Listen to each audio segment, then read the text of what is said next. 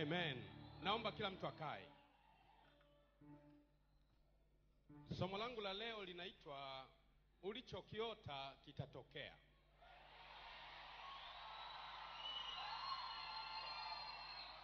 Mwambie mwenzako ulichokiota kitatokea.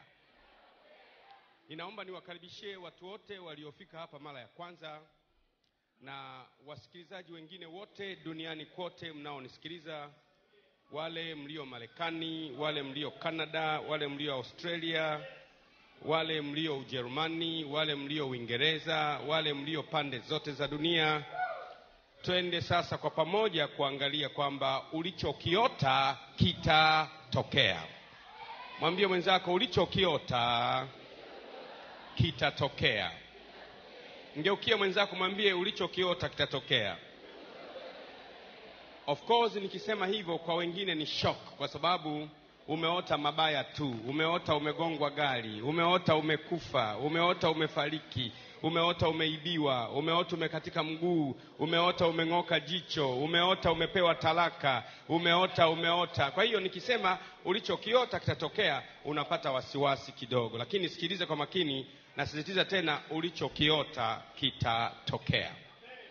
Na ndio maana sasa wale walioota mambo ya kushoto ni vizuri sasa unisikilize kwa makini sana.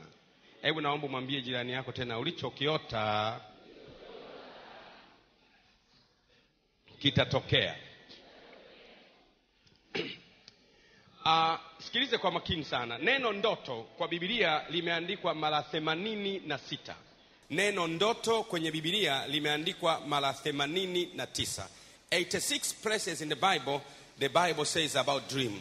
Mara 86 neno ndoto limeandikwa ndani ya Biblia.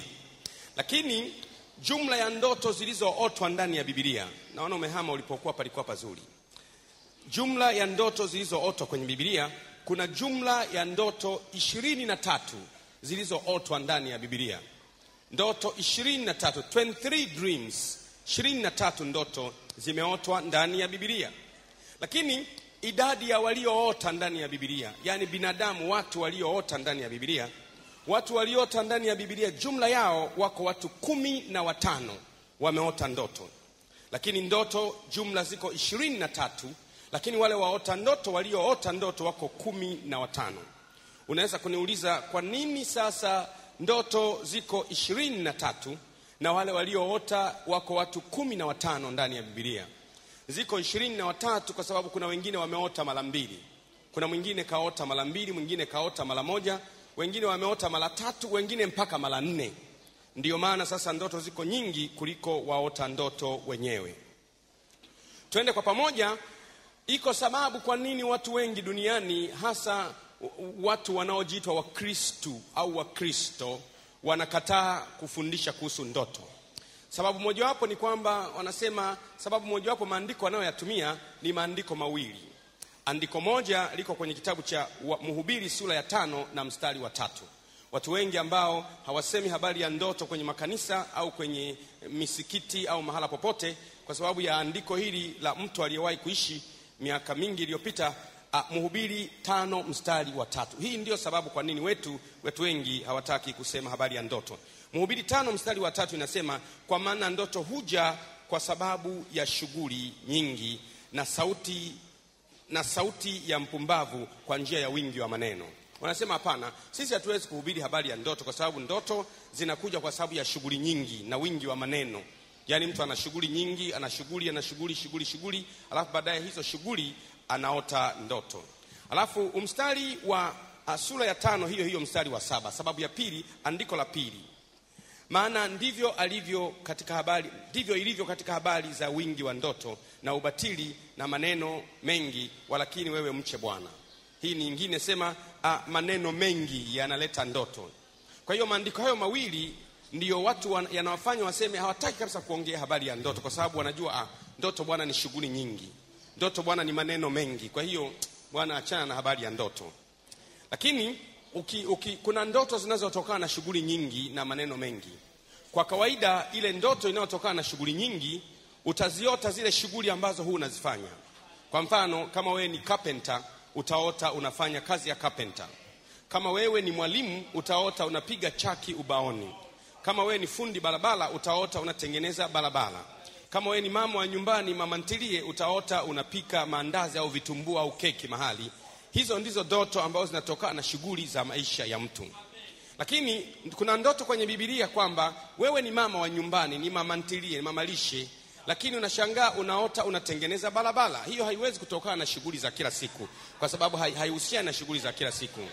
Kwamba wewe ni daktari kabisa ambaye ni profession, daktari yako, alafu unashangaa unaota uko kwenye kijumba cha mganga wa kienyeji unapiga manyanga. Henye. Hiyo haiwezi kuwa ndoto inayotokana na shughuli zako. Inakuwa sio.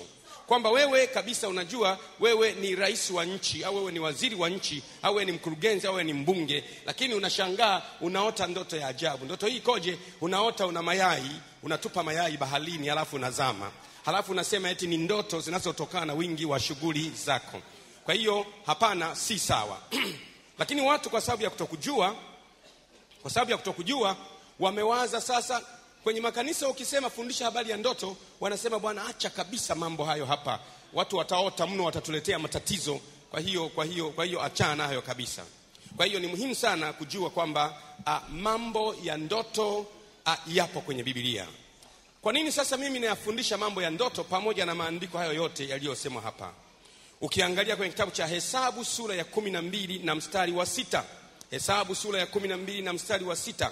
Biblia inasema hivi: kisha akawaambia, sikilizeni basi maneno yangu, akiwepo nabii kati yenu, mimi Bwana nitajifunua kwake katika maono, nitasema naye katika ndoto. Unaona? Haya ni maneno yanatoka kwenye kinywa cha Mungu mwenyewe. Haya sio maneno ya kwamba labda Mungu ametumia kinywa cha mtu. Unajua wakati mwingine Mungu akitumia kinywa cha mtu, watu wanaweza kusema ameongeza na maneno yake.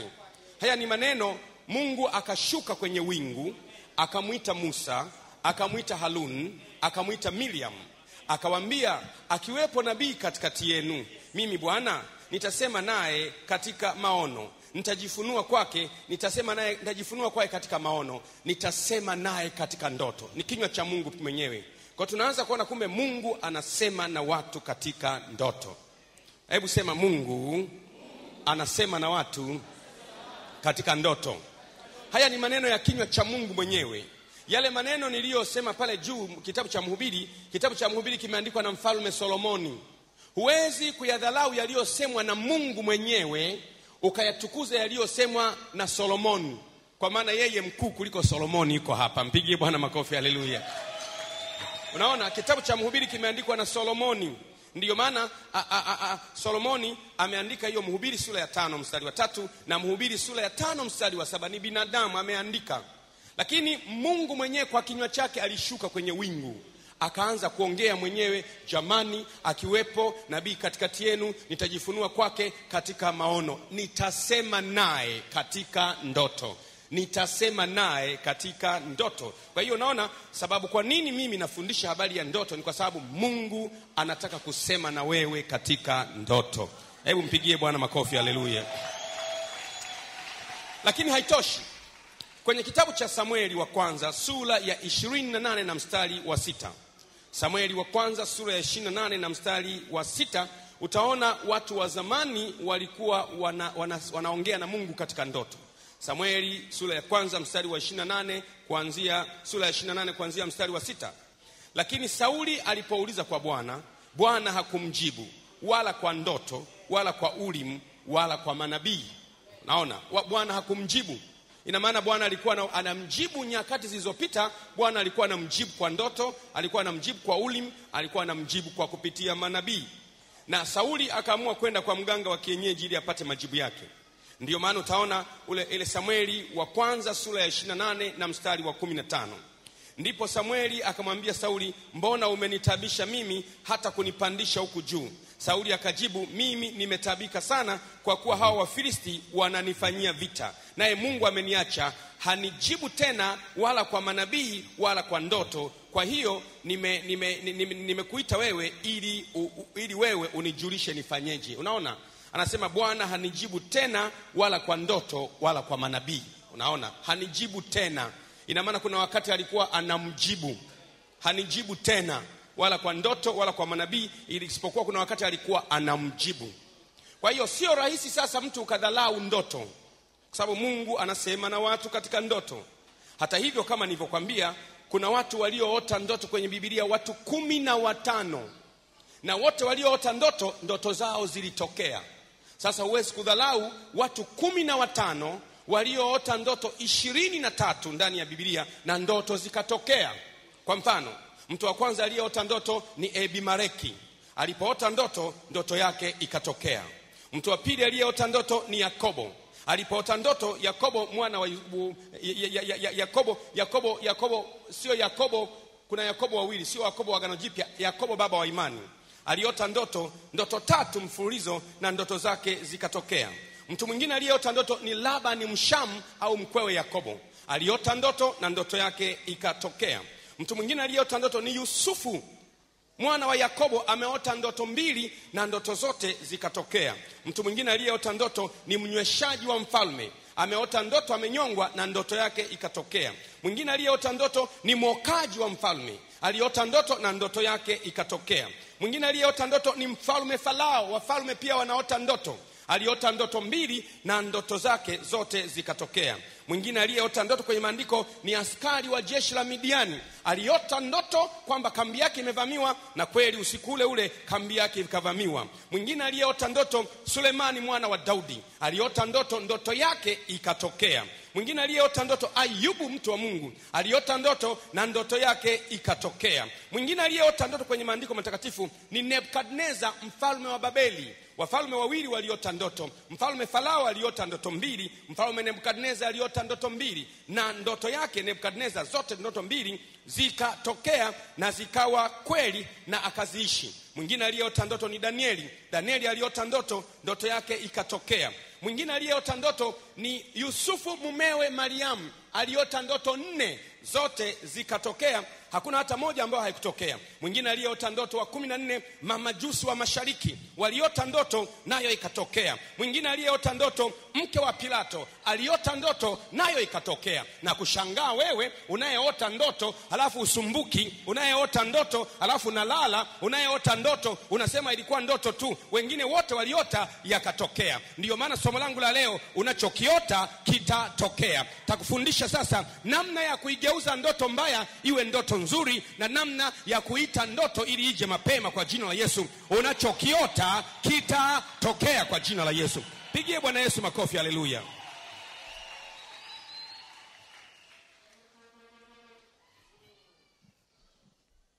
Wale wote waliota ikawa, alafu wewe unaota unalala.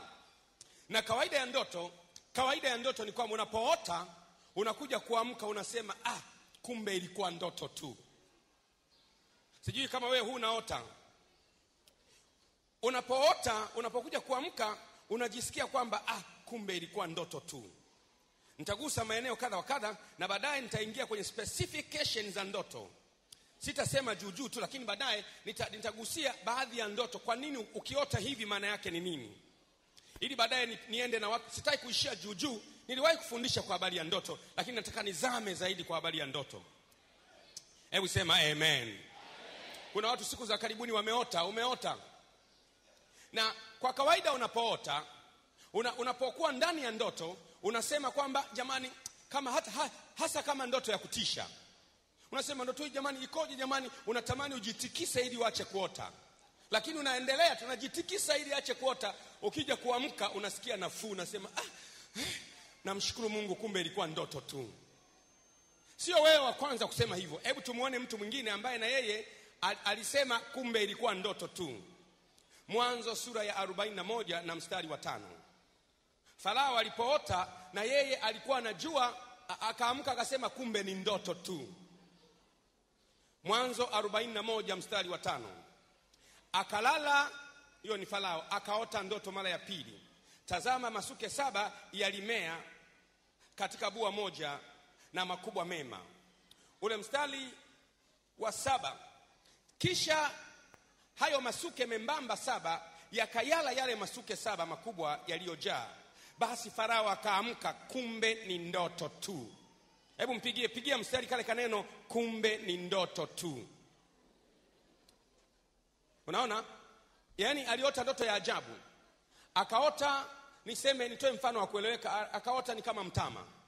Ule mtama mzuri umemea vizuri, na akaota mtama mwingine umeharibika. Alafu akashangaa akaona ule mtama ulioharibika umekauka, unaumeza ule mtama ambao ni mzuri. Akahangaika sana, nini maana yake nini? Akawa anahangaika kwenye ndoto, anahangaika, baadaye akaamka akasema kumbe ni ndoto tu. Maana yake jambo hili hata halipo. Kumbe ni ndoto tu. Ni kama unavyoota wewe. Kuna wakati unaota uko ndani ya poli. Kuna wakati unaota kuna mtu anakisu anakukimbiza, huyo amekukaribia anataka kuchoma. Kuna wakati unaota umening'inizwa kwenye daraja, unataka kudondoshwa. Msikodoe sana macho tafadhali. Naomba msinikodolee sana macho, angalia wastani. Mwambie mwenzako relax, usikie neno la Bwana. Unajua kwa nini anakodoa macho? Kwa sababu ameota wiki nzima yote, anaota. Kwa sasa anawaza issue itaendaje hapa. Nitaishi au nitakufa? Nitapona au nitakufa? Siwe na wasiwasi. Uko kwenye nyumba ya mshauri wa ajabu. Mpigie Bwana makofi, haleluya. Kaa vizuri, yani kifua mbele. Maana naona mtu ametoa macho mpaka kule, macho yake madogo lakini nayaona kutokea mbali. Na ndugu zangu mlio Uingereza na mlio Marekani na mlio Ujerumani, na nyinyi mrelax kidogo. Vizuri. Kwa hiyo Farao akasema kumbe ndoto tu. Ni kwa nini? Ni kwa sababu kwenye ndoto ilikuwa ni kama halisi. Ilikuwa ni kama jambo halisi, na kwa ni kama halisi. Yaani hata hujui unaota unakimbizwa na mtu huyo ana upanga. Alafu anataka kukaribia, anataka kukukata, unaamka. Unamshukuru Mungu. Namshukuru Mungu, kumbe ilikuwa ndoto tu. Ulikuwa uko kwenye juu ya mnazi, juu ya daraja, juu ya mti. Mtu anakuning'iniza anataka kukuachia. Unamwambia jamani, hapa anakuachia, unaporomoka huyo, unataka kupiga chini, unaamka. Namshukuru Mungu, kumbe ni ndoto tu. Unaona jamaa mmoja anakukimbiza, ana ile mundu ya kukatia mpunga ile, anataka akuvune. Mundu yake ndefu iko namna hii, na wewe unakimbia. Jamani, na bahati mbaya kwenye ndoto anakukimbiza, wewe umeshindwa kukimbia. Yeye anakwenda kwa kasi, wewe unaanguka, alafu mwenye mundu mkali anasogea, anataka akuvune. Anataka anyoshe mundu yake akuvune, unaamka. Unasema nashukuru, kumbe ni ndoto tu. Unaota nyoka yeye anakufuata, huyo anakufuata, unataka kumkimbia, uweze kukimbia, anakuja anataka kugonge, unaamka. Unasema kumbe ni ndoto tu. Sio wa kwanza wewe kusema kumbe ni ndoto tu. Ukisema kumbe ni ndoto tu, haimaanishi kwamba haitatokea. Itatokea. Waliosema kwenye Biblia kumbe ni ndoto tu, walisema kumbe ni ndoto tu, lakini bado ikatokea. Waota ndoto wote 15 waliota ikawa, ikafanyika. Amen. Mtu mwingine ambaye aliota ndoto akasema na yeye kumbe ni ndoto tu. Na nashangaa hawa wote walioota ndoto wakasema kumbe ni ndoto tu walikuwa ni wafalme. Hawaamini macho yao kwamba mimi mfalme, niko ikuru, nina kila kitu, nina gari, nina nyumba, na watoto, na fedha, na kubarika. Naotaje ndoto ya namna hii? Anakuwa ameona, kwa baadaye anaamka anajifariji kumbe ni ndoto tu. Mfalme Suleiman, Wafalme wa kwanza sura ya 3 na mstari wa 5. Mfalme Sulemani, Wafalme wa kwanza sura ya 3 na mstari wa 5.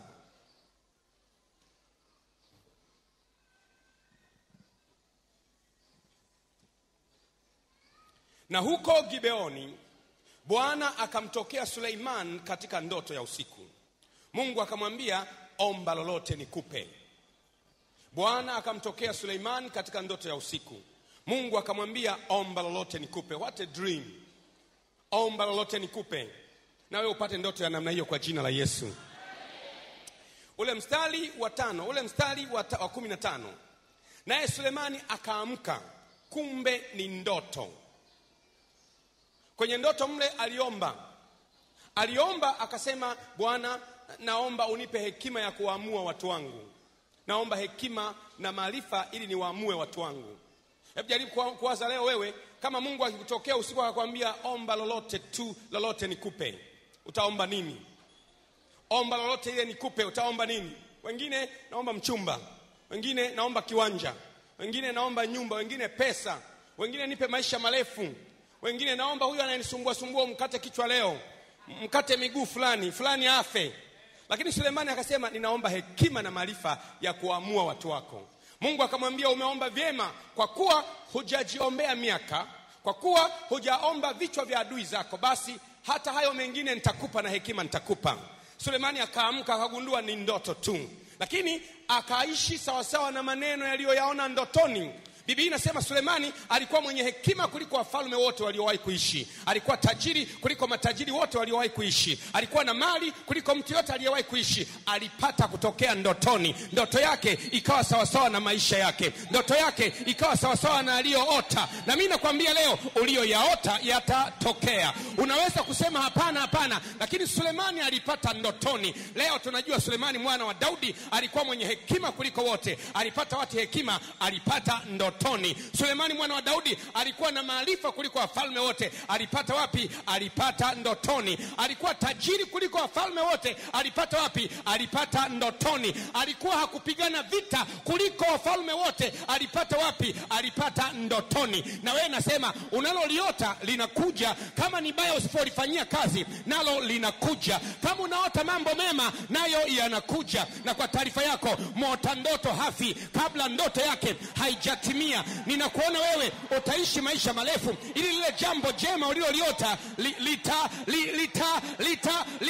litatimia. Wacha wakatae, wacha walie, wacha wakuzomee, wacha waone wivu, wacha watukane. Lakini Sulemani mwana wa Daudi akaota na ikawa. Abimeleki akaota na ikawa. Yakobo akaota na ikawa. Sulemani akaota na ikawa. Labani Mshami akaota na ikawa. Farao akaota na ikawa. Yusufu mmewe Mariamu akaota na ikawa. Mke wa Pilato akaota na ikawa. Na wewe, jambo jema uliloliota, safari ulioiota itakuwa. Utajiri ulioiota utakuwa. Mali ulioiota itakuwa. Ndoa ulioiota itakuwa. Watoto uliowaota watakuwa. Na mega church ulioiona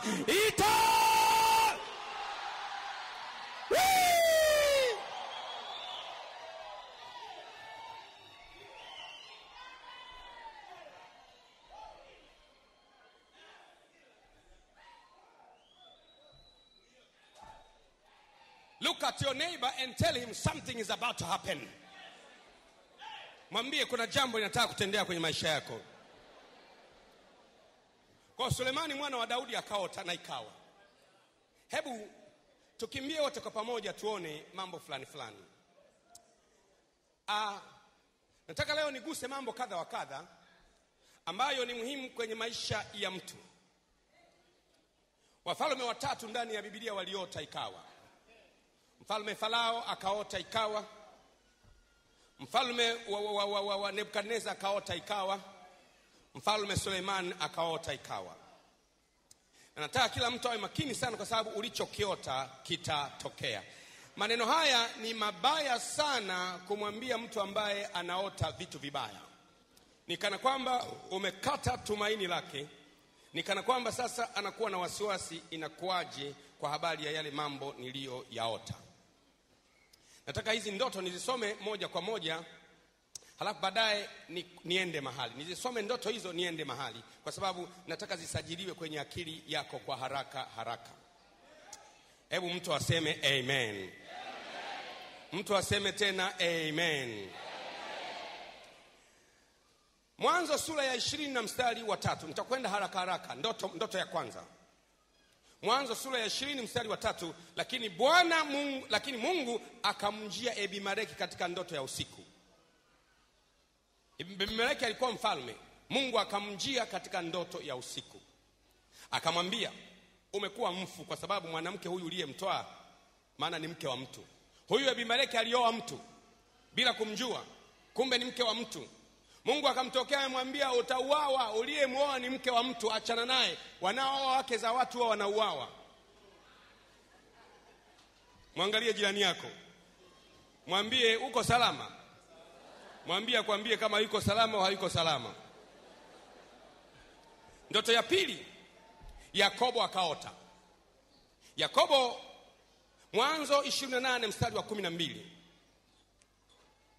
akaota ndoto, natazama ngazi imesimamishwa juu ya nchi na ncha yake yafika mbinguni, natazama malaika wa Mungu wanapanda na kushuka juu yake. Yakobo akaota. Yakobo akaota ndoto ya pili, Mwanzo 31 na mstari wa 10. Ikawa wakati wa wanyama walipochukua mimba, naliinua macho yangu nikaona katika ndoto, natazama mabeberu waliowapanda hao wanyama walikuwa na milia na madoa madoa na maraka maraka. Ndoto ya Yakobo ya pili. Ndoto ya Yakobo ya tatu, Yakobo aliota ndoto tatu. Mwanzo 31 mstari wa 11. Na malaika wa Bwana akaniambia katika ndoto, Yakobo, nikasema mimi hapa. Aliota. Lakini Laaba ni Mshami aliota ndoto.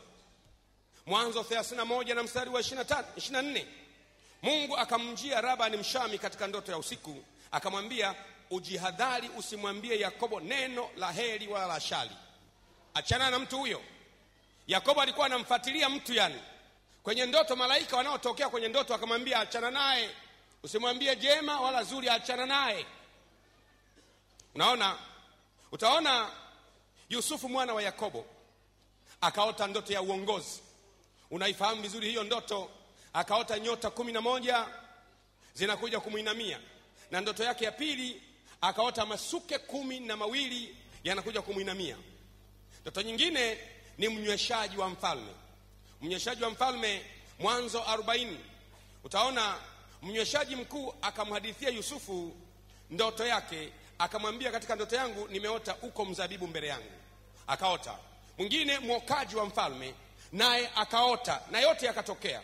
Mwingine mfalme Farao, mwokaji wa mfalme ni Mwanzo 40 mstari wa 16. Mwingine mfalme Farao akaota, ni Mwanzo 41 na mstari wa 1. Mfalme Farao akaota. Mfalme Farao akaota ndoto ya pili. Ndoto yake ya pili iko kwenye Mwanzo 41 na mstari wa 5. Na baadaye ndoto hizi zilikuwa na tafasiri yake. Na utakuja kuona kwenye tafasiri yake anaambiwa mfalme Farao kwamba kwa maana ndoto hii imekuja mara mbili, hii ni kuthibitisha kwamba lile neno Mungu amelithibitisha. Unaona, aliota ndoto mara mbili, ni ile ile lakini iko kwenye format mbili. Akaota namna ya kwanza, akawaona ng'ombe, akayaona masuke membamba na masuke yaliyoshiba, alafu masuke membamba yakayameza yale masuke yaliyoshiba. Ndoto ya pili akaona ng'ombe wanene, ng'ombe 7 wanene na ng'ombe 7 wembamba. Lakini wale ng'ombe 7 wanene wanamezwa na wale ng'ombe 7 wembamba. Akahangaika sana. Alipokuja kupewa tafasiri yake, akaambiwa mfalme, tafasiri ya ndoto hii ni moja. Lakini kwa sababu ndoto hii imekujia mara mbili, kwa kuwa ndoto hii imekujia mara mbili, Mungu wa mbinguni amethibitisha kwamba neno hili atalithibitisha. Kwa maneno mengine, unapoota ndoto hiyo hiyo mara mbili au zaidi, maana yake neno hilo limethibitishwa na tafasiri yake ni sahihi na hakika litatokea. Unapoota ndoto hiyo hiyo kwa format tofauti, kwenye Biblia ni kwamba neno hilo ni sawa na umeambiwa itakuwa. Lakini leo watu wanaota ndoto mara nyingi halafu wanadhalau. Matokeo yake wanakuja kupatwa na tukio, wanasema mchungaji, mimi nimeokoka, nampenda Bwana, natoa fungu la 10, namwamini Bwana, mbona nimekatika mguu? Mungu alikuonyesha kwenye ndoto ukujua. Uliota mara ya kwanza ukasema kumbe ni ndoto tu. Ukaota mara ya pili ukasema kumbe ni ndoto tu. Ukaota mara ya tatu ukasema kumbe ni ndoto tu. Baadaye uko ndani ya daladala, kapa chini, jicho toka. Unaona kwa nini Mungu ameniacha? Mungu hajakuacha. Biblia inasema Mungu hawezi kufanya jambo bila kuwajulisha watumishi wake manabii. Yaani Mungu anataka kuongea na wewe, uko busy. Kuna sababu nyingi kwa nini Mungu anaongea na wewe kwenye ndoto. Kwa sababu ya kwanza, sauti ya Mungu watu wanahitaji kufundishwa kuisikia. Unakumbuka vizuri Samueli alipokuwa katika hekalu la Bwana. Mungu akamwita Samueli usiku kupitia malaika wake, Samueli, Samueli. Samueli hajui namna ya kuitika. Samueli akaenda kwa Eli akamwambia, baba unaniita? Akamwambia hapana, sijakuita, lala tena. Malaika wa Bwana akamwita tena, Samueli, Samueli, Samueli, hajui kuitika. Akaitwa mara ya tatu, Samueli, Samueli, hajui kuitika, mpaka akafundishwa namna ya kuitika. Kwa kuna watu wengi hawajafundishwa namna ya kuitika sauti ya Bwana. Hawajui Bwana anaongea wapi, anaongea saa ngapi, anaongea na nini. Niliwahi kufundisha namna 7 ambavyo Mungu anaongea. Bila shaka tutajifunza kwenye kipindi kijacho namna 7 za kusikia sauti ya Mungu. Kwa hiyo kwa namna hiyo Mungu anatafuta muda ambao umepumzika, umelala. Sababu ya pili kwa nini Mungu anaongea na watu kwenye ndoto, kwa sababu ya ubize wa maisha. Unaondoka asubuhi mapema sana, unawahi daladala, unawahi mwendo kasi asubuhi na mapema. Unaingia ndani ya daladala, unakwenda kufika umechoka ofisini. Unaanza kazi za ofisi kama ni mamantilie au kama ni kibarua, unatoka umechoka. Saa 11 jioni unatoka kule umechoka, uko ndani ya daladala, shingo imeenda upande, unafika nyumbani unaanza kuandaa maakuli ya watoto. Unaandaa chakula hapo mpaka uje ulale saa 4 saa 5, umechoka, unalala chini. Kesho yake tena asubuhi, namna hiyo kwa mwaka, miaka 2, miaka 3, miaka 4, miaka 5. Mungu anataka kuongea na wewe, anashindwa, uko busy. Mungu anasema wacha nimsubiri alale. Mungu anakuacha ulale, ukilala ndiye anakuja sasa hapa anakuambia, Bwana hebu sikiliza maneno haya. Anakuambia 1 2 3 4 5.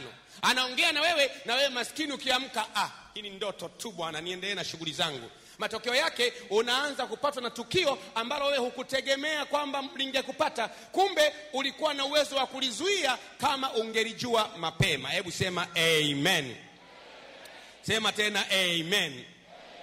Unaona, ndoto nyingine ni askari wa jeshi la Midiani. Askari wa jeshi ya Midiani aliota ndoto. Ndoto hii iko kwenye kitabu cha Waamuzi sura ya 7 na mstari wa 13. Waamuzi sura ya 7 na mstari wa 13. Hii ndiyo maana ya hiyo ndoto, kwamba Gideoni alikuwa anataka kwenda kupigana vita, lakini alikuwa hana hakika. Mungu akamwambia, nimewatia mikononi mwako majeshi ya Midiani, wote utawapiga kama mtu mmoja. Lakini Gideoni akawa na wasiwasi, jamani, ni kweli? Sije kuwa ni uongo jamani. Mungu nihakikishie, ni wewe kweli? Mungu akamwambia, ni rahisi. Usiku wa leo wale wanajeshi wa Midiani wamepiga kambi kwenye bonde fulani. Hebu wewe nenda kwenye kichaka fulani ukakae karibu na wao. Kwa hiyo Gideoni akanyemelea na mwenzake, akaenda kwenye kichaka. Kuna watu wanakaa kwenye vichaka, uwe makini unapomsimulia mtu ndoto yako. Amekaa kwenye kichaka, wamelala pale. Alafu askari wote wamelala. Usiku wa manane askari mmoja anamwamsha mwenzake, hebu naye bro, amka. Nini? Nimeota ndoto. Umeota nini? Hebu naye, nimeota kuna jamaa mmoja anaitwa Gideoni, mwana wa Yoashi, mtu wa Israeli, ameishambulia kambi yetu hii, ameipiga kwa makali ya upanga. Tumepigwa vibaya mno. Lakini ndoto yenyewe sasa ilikuwa kimafumbo. Aliotaje? Akaota, Bwana, nimeota kule angani mkate. Hebu unaona ndoto ya ajabu ilivyo. Mkate. Nimeota mkate wa Superloaf, mkate wa Balesa wa Azam. Umetoka mbinguni, unaviringika. Nikacheki hivi ni mkate. Nikaona labda Mungu anataka kutupa chakula. Mkate unakuja ukaja kuipiga kambi, mahema yote, mabakuli yote, vyakula vyote vikasambalatika. Jamaa akatafakari, akamwambia, aisee, mkate umepiga kambi ikasambaa. Akamwambia, sikiliza bwana, ndoto hii maana yake huyo anayepigaga watu mpaka wanasambalatika ni Gideoni mwana wa Yoashi. Bila shaka Mungu ametutia mikononi mwake. Na Gideoni na yeye yuko kwenye kichaka, anasikiliza ndoto yao. Wanasimuliana, anasikiliza ndoto yao. Nataka kukwambia hivi, adui zako wanaposimuliana ndoto, wewe usikilize. Ukiwasikia watu ofisini wanasimuliana, wewe usikilize. Waweza kuwa ndoto hiyo inakuhusu wewe. Gideoni akamwambia mwenzake, Mungu amewatia mikononi mwetu. Usiku ule ule Gideoni akaenda kupanga vita, akawashambulia, na usingizi wao vile vile akawapiga kwa makali ya upanga. Baadaye utakuja nitakufundisha ni muda gani inachukua tangu ulipoota mpaka siku itakapotokea ndoto. Ni inachukua miaka mingapi? Tutaingia kwenye kozi nyingine, tutaangalia inachukua miaka mingapi tangu ulipoota ndoto mpaka ndoto itakapokuja kutokea. Mwingine aliyeota ndoto nimekwambia, huyo ni askari wa jeshi la Midiani, anamhadithia mwenzake usiku. Kwa hiyo ni muhimu kujua unapoota ndoto, unaota leo, itatokea lini. Kuna wengine, nikupe mfano tu. Kuna wengine umeota usiku, inatokea usiku huo huo. Kwa sababu kuna wengine wanasema, nimeota ndoto hii, nitaenda kanisani nikawasimulie kanisani. Tamsimulia fulani, tamsimulia MP wangu, kumbe ulioota inatokea usiku ule ule. Unaona, huyu mwanajeshi wa jeshi la Midiani ameota usiku huo huo, alafu kambi kapigwa usiku huo huo. Lakini unamwona mke wa Pilato, ameyaota usiku yakatokea asubuhi. Anamwambia mume wake kwamba mume wangu, usiwe na la kufanya na huyo mwenye haki, maana leo usiku nimesumbuka naye katika ndoto. Ameota usiku, likatokea asubuhi. Unaona ndoto ya Farao. Ameota kutakuwa na njaa na kutakuwa na shibe. Ameota pap, tayari ikaanza kutokea miaka 7 ya shibe na miaka 7 ya njaa. Ndoto ikakava miaka 14. Unamwona Yusufu, hiyo ni ndoto ya Farao, lakini Yusufu aliota atakuwa mtawala. Alipoanza kuota ndoto alikuwa na umri wa miaka 16. Aliposimama kuwa waziri mkuu wa nchi ya Misri alikuwa na umri wa miaka 40. Unaona tofauti ya miaka 16. Kuna ndoto nyingine ni ya muda mrefu na kuna ndoto nyingine ya muda mfupi. Kwa hiyo lazima ujue cha kufanya baada ya kuota ndoto. Hebu sema amen. Kwa hiyo Ayubu pia aliota ndoto. Ayubu sura ya 7 na mstari wa 14. Alikuwa anaota ndoto za kumtia hofu, za kumtisha. Utaona tena Nebukadneza aliota ndoto 2. Nebukadneza mfalme wa Babeli aliota ndoto 2. Danieli sura ya 2 na mstari wa 1. Utaona ndoto nyingine ya Nebukadneza, utaiona Danieli sura ya 4 na mstari wa 5. Na kwenda haraka haraka. Akaota na yeye ndoto hizo. Danieli naye aliota ndoto moja. Danieli sura ya 7 kuanzia mstari wa 1, Danieli akaota ndoto. Lakini pia ndoto zilitabiriwa. Ndoto zilitabiriwa kwamba nyakati za mwisho watu wataota ndoto. Na ndio maana nataka kufundisha inakuaje ndoto zilizootwa kwenye Biblia zinatofautiana kabisa na ndoto tunazoota leo. Mwangalie mwenzako kwanza. Mwambie umeota lini, umeota nini mwaka huu?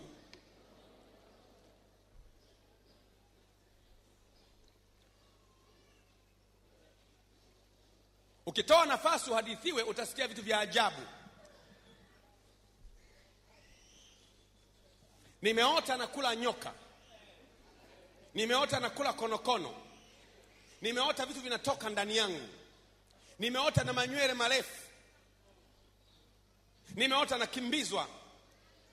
Nimeota nakutana na mtu kimwili. Yaani niko kitandani alafu kuna mtu mwingine amelala kitandani pamoja na mimi. Nimeota. Hebu muulize huyo ndoto ulizoota, ni nani aliyeota kwenye Biblia kama wewe? Hayupo. Huwezi kumpata mtu ndani ya Biblia aliyeota anakutana kimapenzi na mtu kitandani. Hayumo. Hayumo ndani ya Biblia. Huwezi kumkuta ndani ya Biblia aliyeota amebeba chungu alafu ndani kina moto. Hakuna. Huwezi kumkuta kwenye Biblia aliyeota atakimbizwa na tembo. Tembo linamkimbiza huyo anapita, tembo linafungua pazia. Tembo lina akili la ndotoni. Fungua pazia, linakuja chumbani, linaangalia, hayupo. Nani aliyeota anakimbizwa na ng'ombe kwenye Biblia?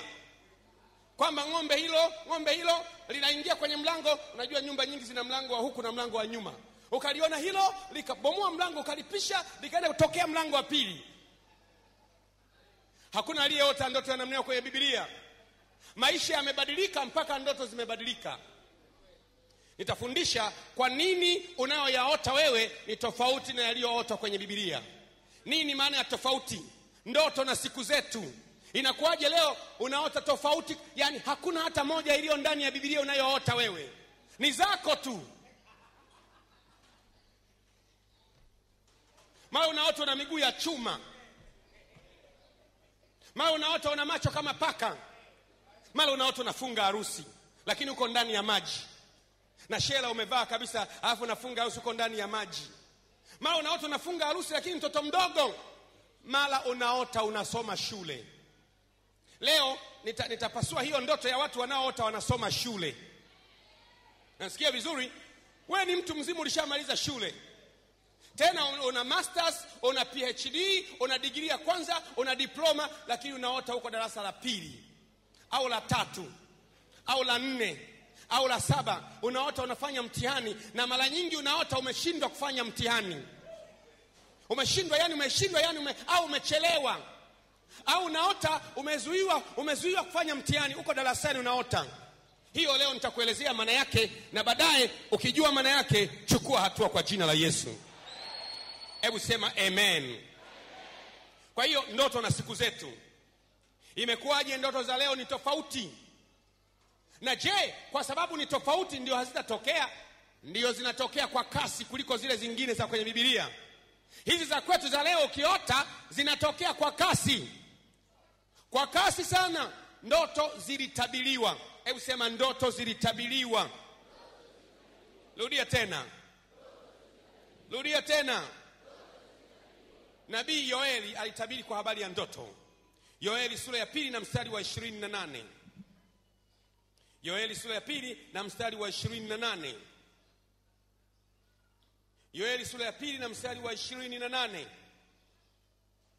Neno Yoel, Joel. Jina Joel maana yake, Joel means a covenant keeping God. Neno Joeli maana yake ni Mungu ashikaye maagano. Neno Joel. Joeli maana yake ni kwamba Mungu anashika maagano na watu wake. Na Joeli aliishi zaidi ya miaka 300 kabla ya Kristo. Unaona, Joeli akatoa unabii. Unaona, kwenye unabii wa Joeli anasema mambo kadha wa kadha ambayo yanatupa maneno ya msingi. Joeli anasema kwamba kwenye siku za mwisho Mungu atamimina roho yake juu ya wote wenye mwili na watatabiri na kuota ndoto. Unaona, ndoto zilitabiriwa na Joeli. Joeli sura ya 2 na mstari wa 28. Joeli sura ya 2 mstari wa 28. Hata itakuwa baada ya hayo ya kwamba nitamimina roho yangu juu ya wote wenye mwili, na wana wenu waume kwa wake watatabiri, wazee wenu wataota ndoto, na vijana wenu wataona maono. Unaona, wataota ndoto. Mungu amesema siku za mwisho wataota ndoto. Maneno haya yalitabiriwa na Yoeli miaka 300 kabla ya Yesu kuzaliwa. Baadaye Yesu akazaliwa. Alipozaliwa Yesu, alipokuwa anaishi siku ya Pentekoste juzi, Petro akayarudia yale maneno. Akasema haya ndiyo yaliyotabiriwa na Yoeli. Hebu tuangalie Petro anayarudia hayo maneno kwenye kitabu cha Matendo ya Mitume. Matendo ya Mitume sura ya 2 na mstari wa 27. Aliyatabiri Joeli, sasa Petro anayarudia. Matendo ya Mitume 20 sura ya 2 na mstari wa 17. Matendo ya Mitume sura ya 2 mstari wa 17. Itakuwa siku za mwisho, asema Mungu, nitawamwagia watu wote roho yangu, na wana wenu na binti zenu watatabiri, na vijana wenu wataona maono, na wazee wenu wataota ndoto. Siku gani hizo za mwisho? Hapa amesema vision and dreams, maono na ndoto. Tutaona baadaye tukiwa tunaendelea na lecture hii siku zijazo, tutaona tofauti ya maono na ndoto. Lakini ilikuwa imetabiriwa siku ya Pentekoste. Hiyo watu walikuwa hawajui, wakaanza kunena kwa lugha, irabandala kapaso talaba, watu wanashangaa. Akatokea Petro akamwambia, jamani, msishangae, haya ndiyo mambo yaliyotabiriwa. Mungu alisema kwa kinywa cha nabii Yoeli, alisema itakuwa siku za mwisho, asema Bwana, nitamwaga roho yangu juu ya wote wenye mwili. Wana wenu na binti zenu watatabiri, na vijana wenu wataona maono, na wazee wenu wataota ndoto. Kwa hiyo ndoto zimeotwa, zitatokea nyingi sana wakati wa mwisho. Hebu jaribu kuwaza. Haya maneno aliyasema Petro wakati wa karne ya kwanza. Inaweza kuwa ni kama kwenye mwaka wa 34 au 33 na nusu. Maneno haya yamesemwa, na nyakati hizi mwaka wa 33 na nusu baada ya kuzaliwa Kristo, Petro anaziita nyakati za mwisho. Kama karne ya kwanza iliitwa nyakati za mwisho, je, karne ya 21 inaitwaje? Ina maana hizi ni nyakati za mwisho zaidi. Ni wakati wa ndoto zaidi, wakati wa kuota zaidi, wakati wa maono zaidi, wakati wa unabii zaidi, wakati wa kutabiri zaidi. Hizi ni siku za mwisho. Ndiyo maana ndoto, nikiuliza watu nani ameota hapa, watasimama watu wote. Tukianza shuhuda za ndoto hapo utachanganyikiwa. Mwingine anaota kwenye ndoto. Nilikwambia kwamba kwa kawaida ndoto ukiota haizidi dakika 10. Ukiota ndoto huwa, yani duration, ule muda wa kuanza kuota mpaka kuamka huwa haizidi dakika 10. Haiwezi kuzidi. Hakuna ndoto ndefu zaidi ya dakika 10. Lakini ndani ya dakika 10 mle utakuwa umeota, umeapply masomo Marekani. Ikapita miezi 3 ndani ya ndoto. Lakini muda unaoota ni dakika 10, lakini ndani ya ndoto imepita miezi 3. Na umeiona ni miezi kabisa. Ukajibiwa. Ukajaza fomu. Ndani ya ndoto ukaenda kuomba visa, ukaambiwa subiri baada ya siku 3.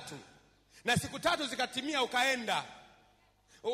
Ukapewa visa, ukaenda Atlanta, Georgia, ukaanza kusoma miaka 5, ukamaliza na ukagraduate. Baada ya miaka ukarudi Dar es Salaam, ukaanza kazi BOT. Ulipoanza kazi BOT, siku moja bosi akataka kupiga ngumi, ukaamka. Unaamka. Unaota kabisa umeanza kibanda cha duka cha biashara. Umeomba, umepata, umeanza, umefanya biashara miaka 3. Baadaye wezi wanakuambia tumekuja kuibia. Baadaye mwezi mmoja anachungulia ndani, anataka kuingia, unaamka. Lakini ndani ya dakika 10. Ndiyo maana haya maneno, siku moja kwa Bwana ni kama miaka 1000. Unapoota ndoto dakika 10 mbele za Bwana ni muda mrefu kweli kweli. Ulioyaota yatatokea. Mwambie mwenzako ulioyaota yatatokea. Mwambie tena. Mwambie tena mara nyingine. Rudia tena. Hebu mwangalie usoni, mwambie umeota nini? Mwambie akwambie kidogo. Vingine haviongeleki alivyoota huyo mtu. Akiviongea sasa hivi dunia inatikisika hapa. Ulioyaota yatatokea. Sasa kidogo niongee ina maana gani? Kama nilivyosema, ina maana gani kwenye Biblia? Kwenye Biblia ina maana gani mtu anapoota ndoto? Unaota ndoto alafu baadaye unaisahau. Unaota ndoto baadaye unaisahau. Wangapi wanaota ndoto baadaye unasahau? Unaota alafu unajua kabisa ni kitu kizuri yani unaamka unasema yani nimeota kitu kizuri yani. Kikoje? Sijui tu yani, lakini kitu kizuri yani. Ya kitu kizuri kama nini? Kama pesa, sio pesa. Umechumbiwa, sio kuchumbiwa. Umejenga nyumba, sio nyumba. Lakini kitu kizuri kipi? Nimesahau. Sio wa kwanza kusahau. Nebukadneza aliota akasahau. Lakini roho yake inamhangaisha, nimesahau. Akawaita wachawi, njoni mniambie ndoto yangu. Wachawi wakasema hakuna mtu aliyewahi kuomba tafasiri ya ndoto ulioisahau. Hakuomba liwali wala nani. Akawaambia bwana, msiponipa tafasiri ya ndoto mtakata vipande vipande. Wachawi wakaanza kuhangaika. Akasema Danieli, msiwe na wasiwasi. Mungu wangu hata kama umesahau atakwambia ulichosahau.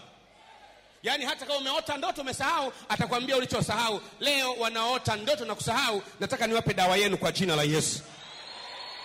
Wanaota ndoto na kusahau, nataka nikupe dawa yako kwa jina la Yesu. Tumesoma Mungu atazungumza na wewe katika ndoto. Ni hatari ilioje unaota ndoto afu unasahau. Sababu ya kuota ndoto na kusahau, ziko sababu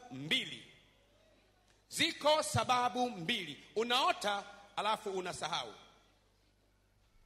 Sababu ya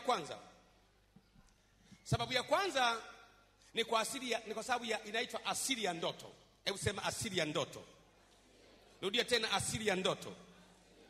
Asili mojawapo ya ndoto ni kwamba zina uwezo wa kuruka, zinapotea. Ndoto ina mabawa. Asili ya ndoto zote huwa zina uwezo wa kuruka na zisipatikane tena. Ndiyo asili ya ndoto. Hebu angalia kwenye kitabu cha Ayubu sura ya 20 na mstari wa 8. Asili ya ndoto kwamba zina uwezo wa kuruka, zina uwezo wa kupotea, ndiyo asili yake. Hakuna mchawi wala mganga. Ndiyo asili ya ndoto. Ukiota zina kawaida ya kuruka na kupotea. Kitabu cha Ayubu sura ya 20 kuanzia mstari wa 8. Ataruka mfano wa ndoto asionekane. Naam, atafukuzwa kwa maono ya usiku. Ataruka mfano wa ndoto asionekane. Hebu sema ataruka mfano wa ndoto asionekane.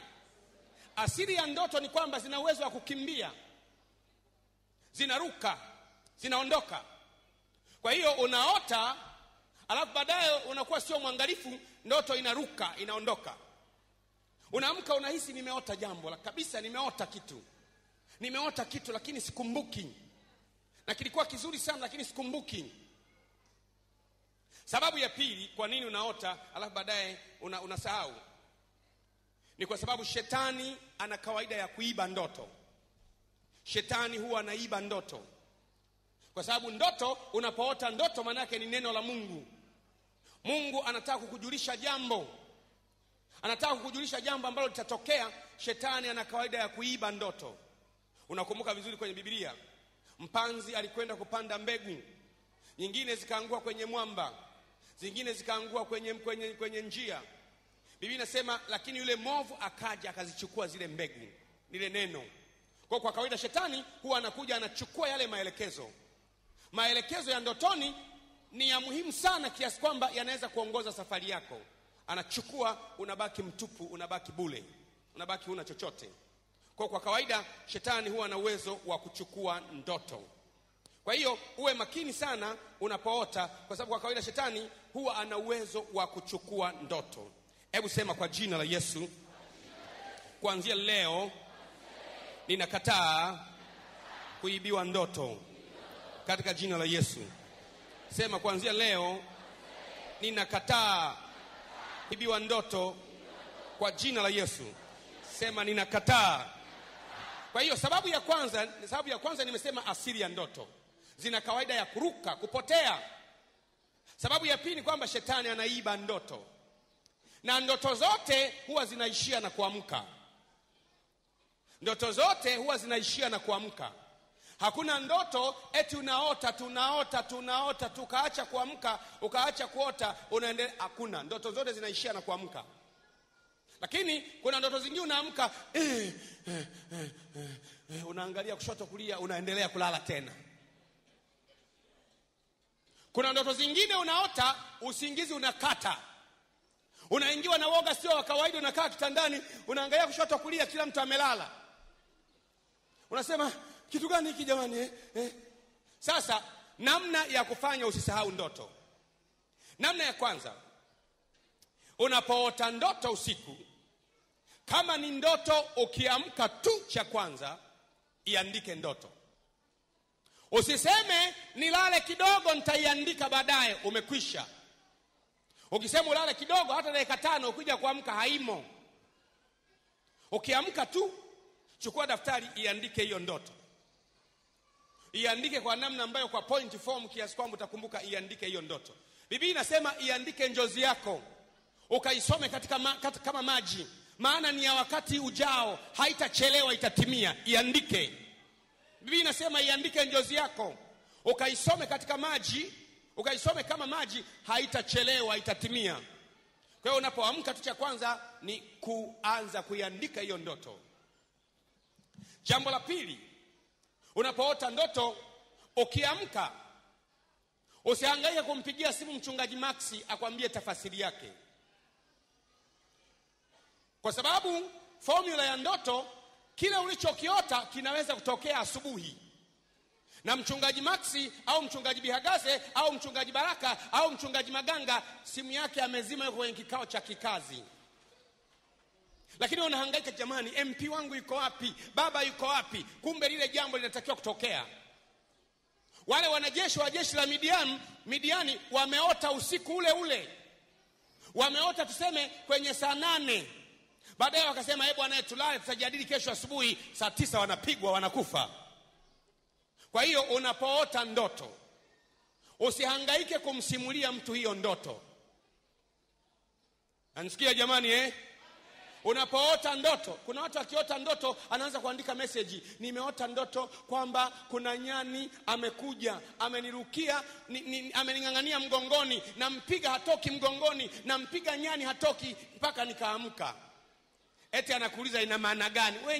We nyani unaona ina maana gani? Wewe unataka kujua maana ya nyani yuko mgongoni, unachotakiwa kujua jambo ni hilo ota ni baya au ni zuri. Basi. Na nisikia vizuri Unapoamka kutoka ndotoni, usitafute tafsiri ya ndoto. Wala usipige simu kuuliza nimeota hivi na hivi maana yake. Ukiamka useme jambo nililoota kwangu ni zuri au ni baya. Kama linamhusu mtu, je, ni zuri au ni baya? Kwenye ndoto, jambo baya au jambo zuri huwa liko clear. Ukiona huna hakika nalo, ni baya. Ni baya. Nimeota yani nyoka anakuja ndani ya nyumba, alafu akasimama hivi, anataka kunisalimia, nikaamka. Sijui maana yake.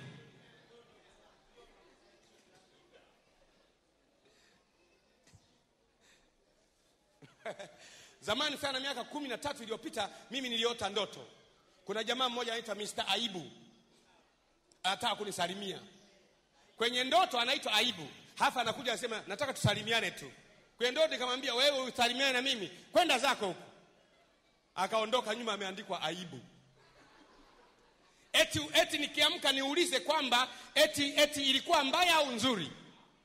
Yaani unapoota ndoto, ukiamka ujiulize tu kwamba hii ndoto ni mbaya au ni nzuri. Usihangaike kutuma message, baba, nimeota ndoto. Nimemwona mwanamke mmoja ana pembe za mbuzi, lakini kaniambia I love you. Hebu niambie maana yake ni nini wewe?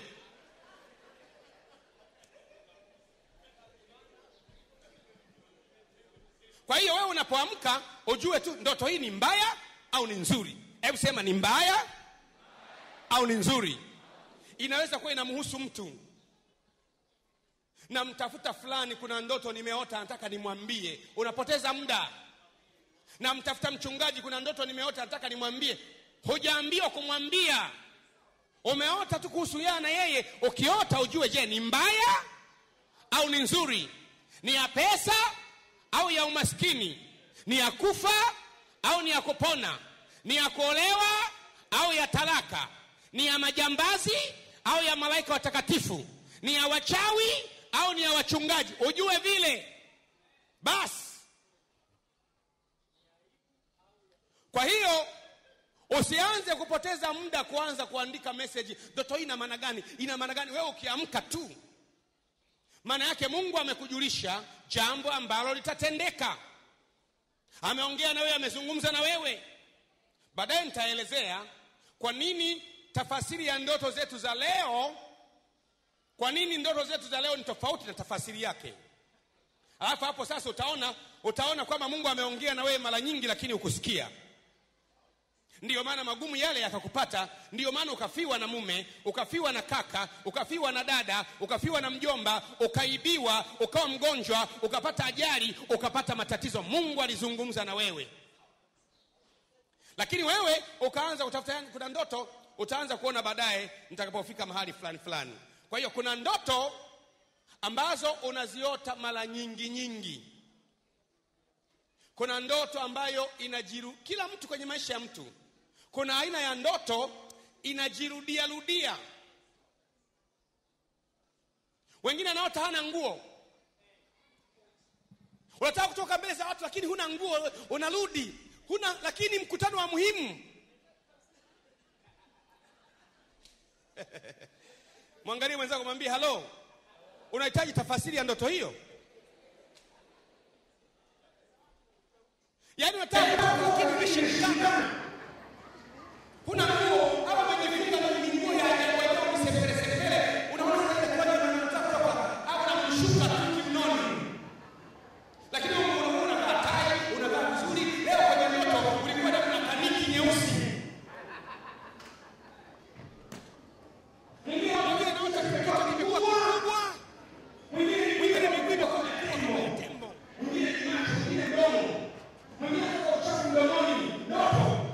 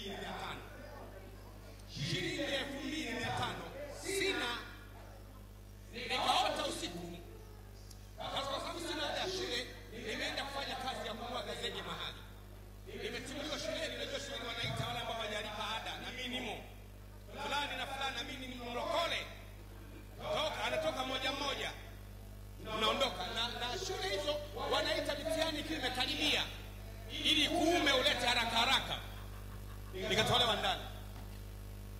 Nilipotolewa ndani, nitapata wapi? Nitapata wapi? Mchana imekaribia. Nikaenda pale mjini kwenye gorofa, watu wanamwaga zege.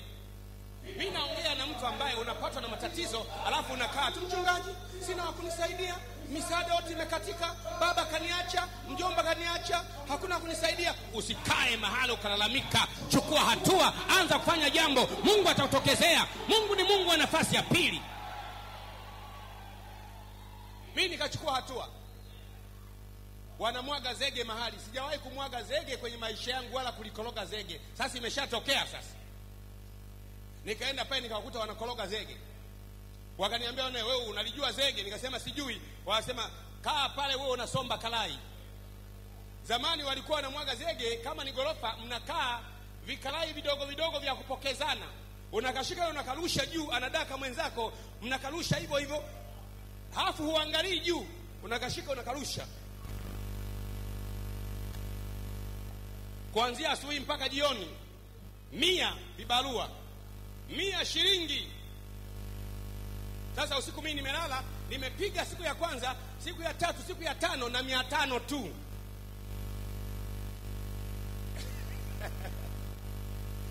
Nina 500 tu. Lakini nasema lazima nisome shule. Kabla hujalalamika, fanya jambo. Mungu amekupa mikono hiyo ili ufanye kazi. Sasa siku ya kwanza mpaka ya tano na 500 tu, na ada ni 2500. Alafu mle ndani sasa kwenda siku ya 6 zimeshapungua 500, kwa sababu kwenye 500 lazima nile tena. Wakati wa kumwaga zege hujala, kama hujala unakufa. Alafu wanaomwaga zege wana nguvu wote isipokuwa mimi. Na mimi nimechoka, nasikia mikono inauma, na wauliza jamani nyinyi hamchoki? Wananileta pembeni, kuna kitu hii hapa tunatumia, bangi. Wanaambia ukitumia hii kitu, nauliza nini? Anasema hii ni bangi. Nasema Bwana Yesu, nitachoka vile vile, siwezi kuvuta bangi. Sijawahi kuvuta sigara, sijawahi kunywa pombe, nivute bangi nipate nguvu za kumwaga zege, sikubali. Na kwa nikwambie neno moja, hata kama hali ni ngumu, usitende dhambi. Mwangalie Bwana aliyeanzisha wokovu wako, atakusaidia. Hata kama hali ngumu, usitende dhambi. Kuna wengine wanaona hali ngumu, wanaona jamani nitafute namna rahisi. Unajitenga na upendo wa Bwana. Sasa ile siku ya 6 nimechoka vibaya mno. Nilipokwenda usiku nikaota ndoto. Ndoto hii mtu ananiambia, kwanza nikaota ndoto nakaribishwa kuhubiri. Alafu nimevaa suti.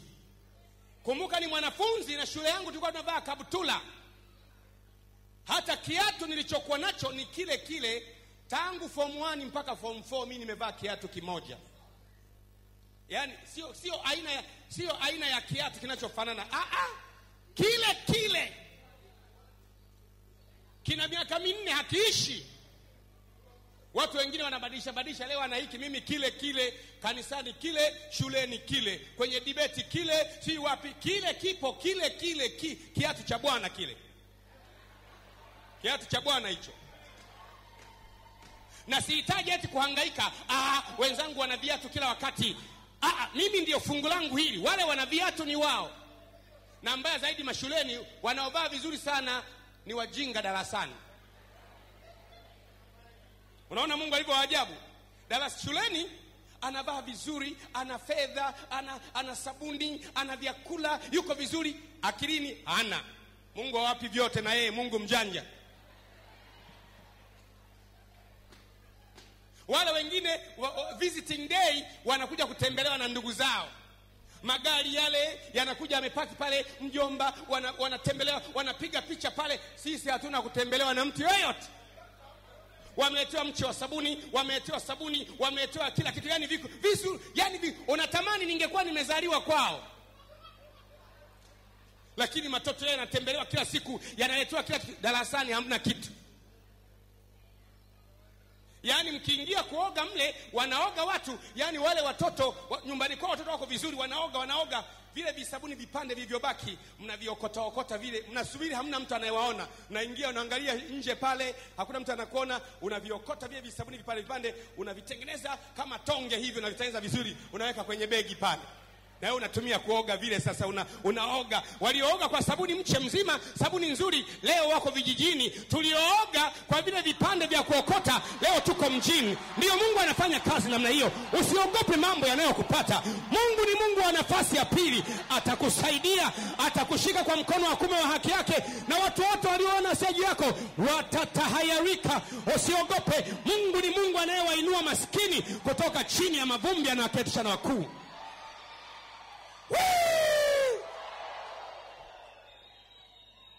Cheki pale, hatuna vitabu vya kujisomea. Yaani kuna watu wengine ana vitabu vyote. Ana Nelcon, ana Abbott, yani vitabu viko hapa. Na vyote ni vizuri. Halafu wajinga wanajua kuandika notes, sio kawaida. Yaani notes, daftari lake limepangwa notes vizuri kweli. Yaani yeye anaandika kila kitu safi, yani safi.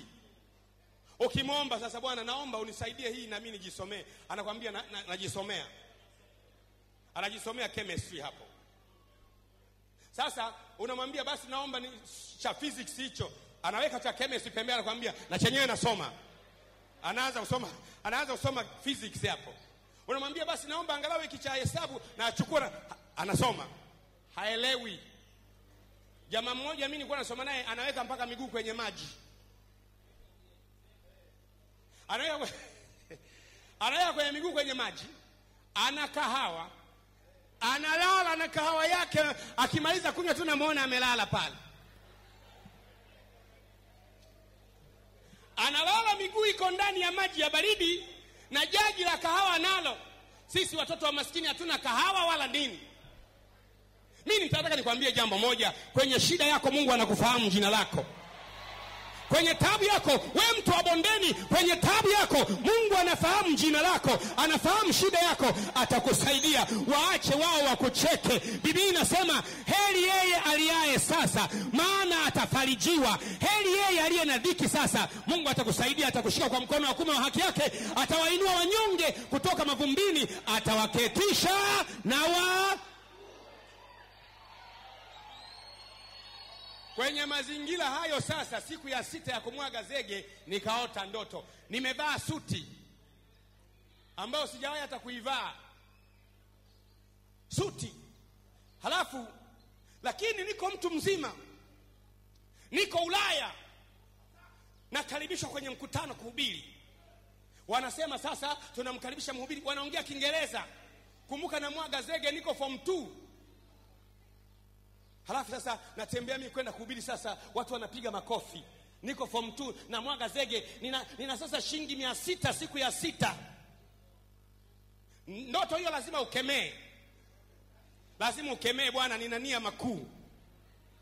Nilipoamka asubuhi, usiku nilikuwa najua siri ya ndoto.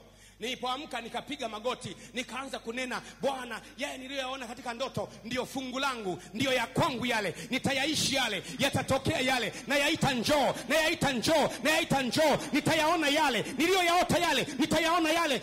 Njoo, yanda kapasapare, leka pasapa, njoo. Unapoota jambo jema, ukiamka usiku, usianze kusubiri nani umhadithie, anza kuliita, anza kusema njoo, anza kukiri kwamba litatokea, anza kukiri kwamba itatokea. Naam, hautakufa, utayaona yale uliyoyaota, utayaishi yale. Ile biashara ngumu ile utaifanya bila kujali una kazi gani leo, utafanya. Amen. Nikiamka kwenye ndoto, tatizo la ada ya shule liko pale pale. Na hapo ndipo nadanganya kwamba kumbe ni ndoto tu. Haijanitatulia tatizo langu. Baada ya miaka mingi baadaye, 2006, nikiwa mchungaji, nikakaribishwa kule California, Marekani. Tulikuwa na Salama, hebu simama. Salama mama huyu. Tulikuwa na Salama na Leonada. Tukitokea hapa nikakaribishwa kule California, Marekani. Na huyu mama Salama Dunia na Leonada mtashubi wa mchungaji wetu wa Bukoba. kwenye stadium kubwa ya kukata mtu pale California. Mimi nishasahau hiyo ndoto. Mchungaji anaelezea hakuna mtu mweusi hata mmoja, weusi ni wale wale wachungaji wangu niliokuwa nimekwenda nao. Na hapo nakaribishwa sasa, jamani, tunamkaribisha mchungaji Gwajima sasa aje, makofi yanapigwa na panda polepole. Wakati natembea nikaikumbuka ile ndoto ya form 2 kwamba tayari imeshatimia sasa kwa jina la Yesu. Mungu hacheleweshi kuitimiza ahadi yako. Yani nilishasahau, ndio natembea sana kwenda na nikakumbuka ile ndoto.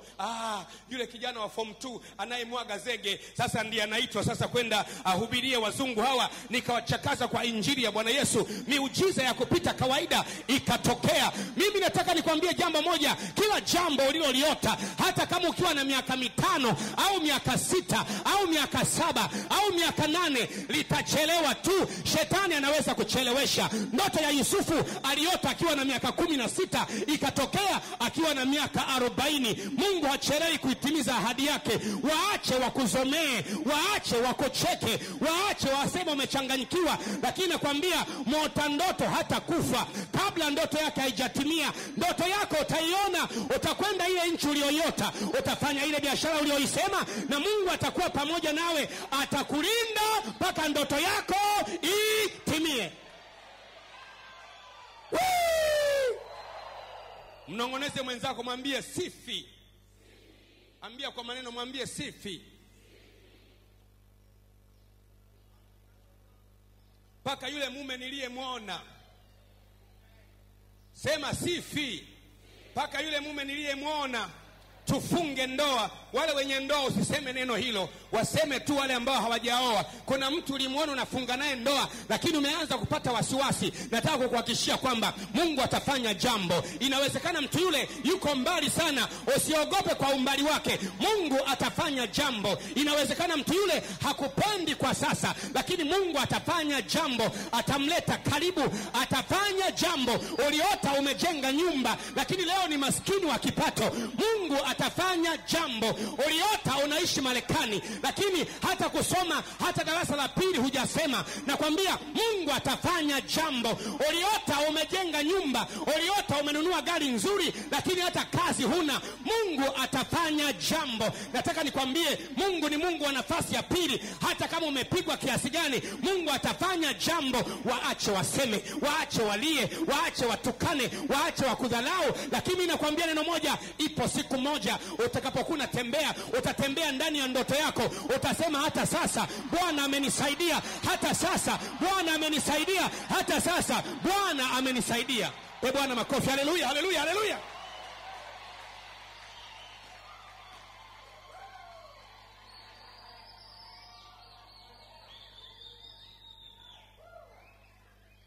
Sijui kama mzee Gwajima anakumbuka, miaka ya nyuma tulikuwa tunakaa kwenye nyumba ya manyasi. Mzee Gwajima yuko hapa, ya manyasi, majani, unaelewa majani Yaani kule juu ni majani. Nilikuwa namkumbusha juzi, alikuwa mtaalamu sana. Mvua ikinyesha maji yanaanza kuingia ndani ya nyumba. Sasa ilikuwa ni kuamka usiku na kuanza kuweka vibakuli. Unaangalia hapo yanapotoka, unaweka kibakuli hapa. Alafu vibakuli vinaanza kulia nchuru nchuru nchuru. Huku kinalia nchuru na huku nchuru na huku nchuru na huku nchuru. Nyumba nzima inaimba kwa sababu vibakuli vinachukua maji kutokea kwenye paa. Nikawa namtania mzee Gwajima, nakumbuka ulikuwa mtaalamu sana wewe wa kulenga. Sisi wengine ukiweka bakuli unapakosa inapodondokea, lakini mzee Gwajima ulikuwa mtaalamu sana wa kulenga mahala ambapo kibakuli kinavuja, yani nyumba nzima inaanza kuimba na huko na kule. Nikamwambia mambo hayo yalikuwa ya muda. Kila shujaa ana wakati wake mgumu. Kila shujaa ana saa yake ya kulia. Kila shujaa ana saa yake ya kuomboleza. Ilikuwa saa ya mazoezi. Usiogope unayenisikiliza, una dhiki kubwa, una taabu kubwa, una matatizo makubwa, umeonewa sana, umekosa njia. Huu ni wakati wako. Biblia inasema mtu ana wakati wa vita chini ya mbingu, chini ya nchi. Huu ni wakati wako wa vita. Zimebakia siku chache, imebakia miaka michache, imebakia miezi michache. Utapenya. Nasema na mwanamke, utapenya wewe, utapenya wewe. Hii ni saa yako, ni saa ya taabu, ni saa ya vita. Zimebaki siku chache. chache. Utapenya wewe, zimebaki siku chache. Utacheka wewe, zimebaki siku chache. Utalukaluka kama ndama wa zizini, zimebaki siku chache. Zimebaki siku chache. Saa ya sangwe inakuja, saa ya furaha inakuja. Mwanamke bondeni, zimebaki siku chache. Huyo mume hatakutesa tena, zimebaki siku chache. Hayo madeni hayatakutesa tena, zimebaki siku chache. Watu wanasema serikali ya Magufuli haina pesa, tutakosa pesa. Nataka kukwambia sisi hatutegemei Magufuli wala hatutegemei yeyote, tunamtegemea Bwana wa majeshi. Wao watataja farasi, wao watataja magari, lakini sisi tunahitaji jina la Bwana wa majeshi. Pesa ipatikane, tutasonga mbele. Biashara ziende, tutasonga mbele. Watu waseme, tutasonga mbele. Unajua hela imejificha, unajua pesa haionekani. Nataka nikwambie, Wayahudi walikuwa wanakaa nchi ya Misri. Ndani ya Misri kulikuwa na njaa, kulikuwa na giza, kulikuwa na mapigo, kulikuwa hakuna chakula. Lakini ndani ya Goshen walikokuwa wanakaa wana wa Israeli, kulikuwa na nuru pele, kulikuwa na chakula tele. Ninaamuru chakula kije kwenye nyumba yako, ninaamuru ustawi uje kwenye nyumba yako. Hebu simama upige kelele, sema amen. Yule aliyesimama, yale mambo yote niliyosema yatakupata kwa jina la Yesu. Yule aliyesimama, baraka nilizozisema utazipata kwa jina la Yesu. Yule aliyesimama, maisha yako yatabadilisha.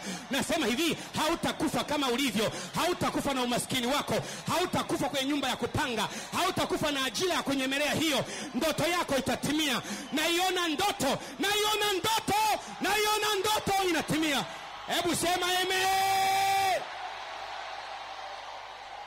Hebu mtu kae kwa jina la Yesu.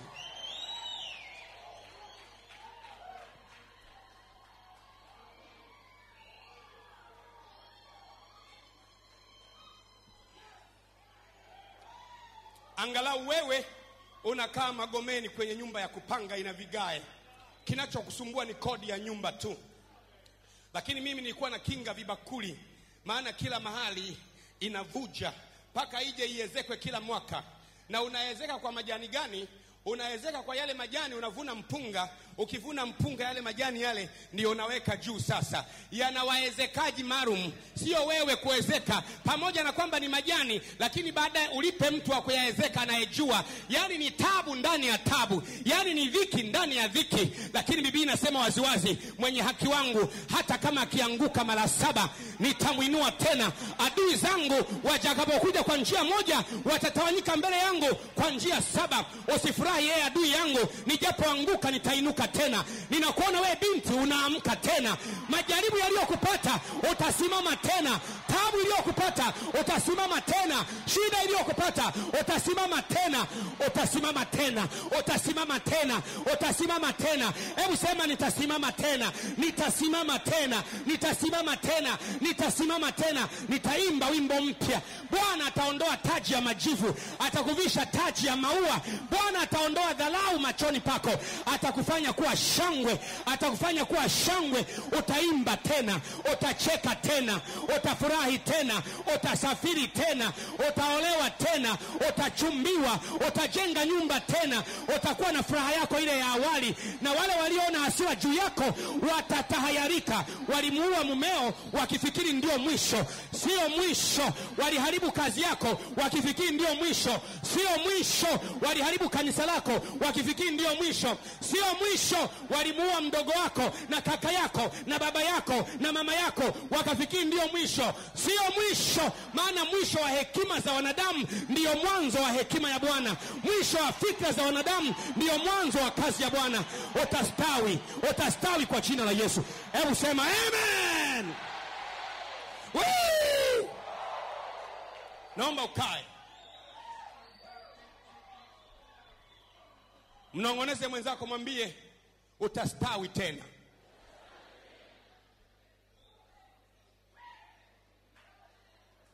Sasa wewe unakata tamaa eti huna ada ya shule. Mimi nilikuwa na mwaga zege, nikaishikilia ndoto yangu. Yaani unafanya kazi tofauti, unamwaga zege na kaptura yako, na ukiwa unamwaga zege kwenye mikono umejifunga makaratasi ili simenti zikaingia mkononi. umekuwa kama msukule, kama kituko, lakini huko unasema ninayo ndoto yangu. Nijapopita kwenye bonde la uvuli wa mauti, sitaogopa mabaya, maana gongo lako na fimbo yako vyanifariji. Jeshi lijapojipanga kupigana mbele yangu, Biblia inasema wana amani waliojaza podo lao mishale, hawataona aibu wakiambiwa kuna adui langoni. Ndiyo, mabaya yamekupata kweli, makubwa sana. Una mgonjwa ndani ya nyumba yako na wasiwasi atapona, maana huyu ndiye naye mtegemea. Mama yangu namtegemea, baba yangu namtegemea, mjomba namtegemea, naye anaumwa, atapona? Asipopona na wasiwasi. Nataka nikwambia, amelaniwa mtu amtegemeaye mwanadamu, amfanyaye mtu kuwa kinga yake, na moyoni mwake amemwacha Bwana. Hataona mema yajayo, atakuwa kama mtu uliopandwa katika nchi ya chumvi. Lakini unapenda kujua jambo moja, amebarikiwa yule mtu amtumainie Bwana, amfanyaye Bwana kuwa kinga yake. Atakuwa kama mti unaozaa wakati wa hali, na kila afanyalo litafanikiwa. Ondoa macho yako kuwatumaini wanadamu waliopo leo na kesho wanakufa.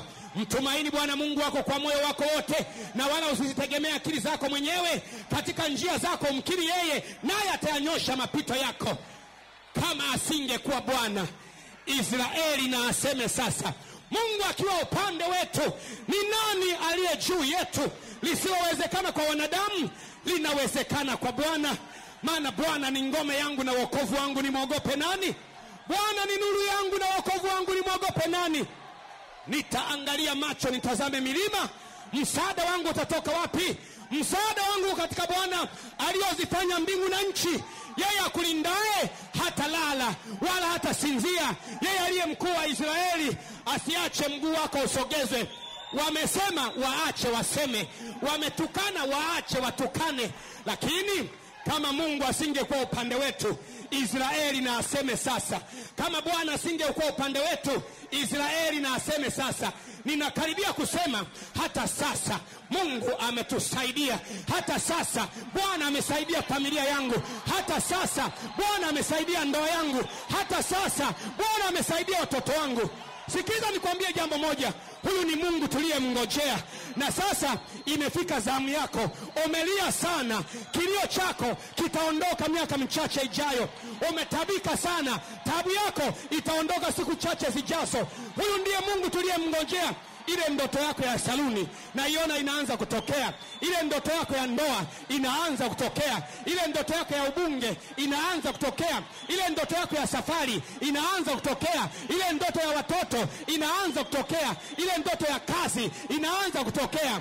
Wao wamecheka, wewe ukalia, lakini saa ipo na wao watalia tena.